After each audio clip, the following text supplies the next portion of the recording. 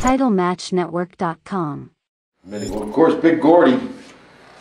You know, Gordy was one of the toughest guys I ever met. He was a legit tough street. Of course, he broke into business. He was 14 years old, and he broke into business. And he, like I said, he was 6'5", 300 pounds. And he could take a punch. I mean, I've seen him have the big jack. He wouldn't want to spill his jack, and he'd have an argument with the guy. And the guy would go, yeah, well, take your best shot. Boom, boom, boom, boom, boom. Guy hit him about 4 or 5 times before Gordy could drink down.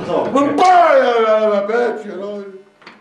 But yeah, Big Gordy and I had trouble one night with it's a long story there. We won't go into that because I think the statute of limitations may not be up. But anyway, I had a little trouble in the restroom with this dude one night, man.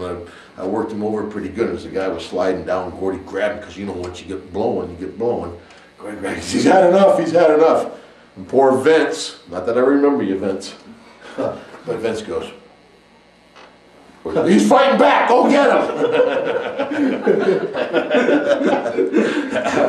Gordy was a good friend. The doors were wide open. And of course, back then they couldn't sue you.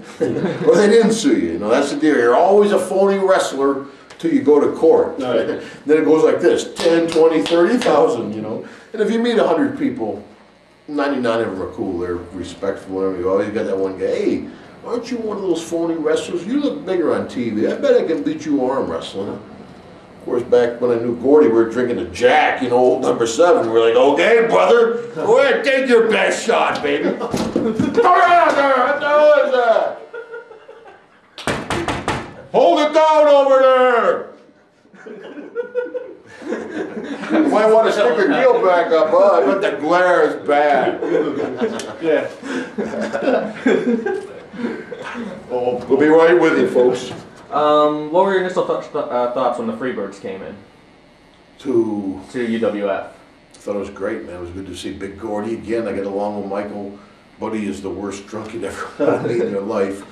But it was good to see those boys. They were a lot of fun, and there was people, very few guys I traveled with in the business, and those were one of the few guys I traveled with. Okay.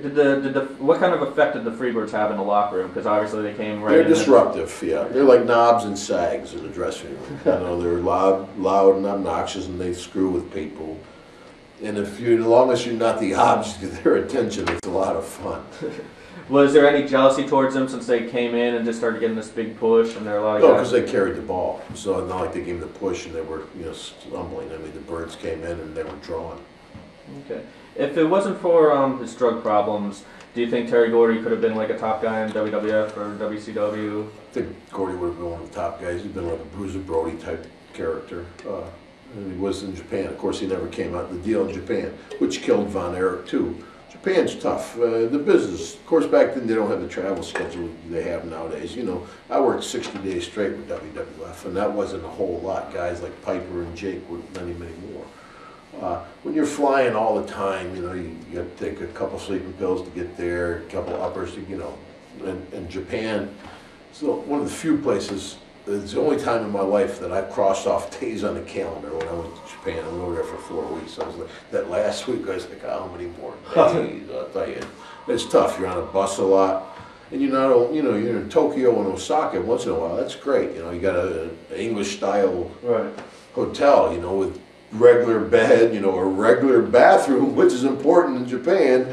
You know, and then all of a sudden you're in some little nickel and dime town where you can touch both walls of the room, and your bed's this small, your pillow's made of rice. I mean, what are you having for dinner? Fish heads. That's actually going to ask you that later. Why didn't you go to Japan more often? You just hated it over there? Didn't like Japan, and my character doesn't fit well with Japan. Yeah. The whole USA, the whole gimmick, yeah.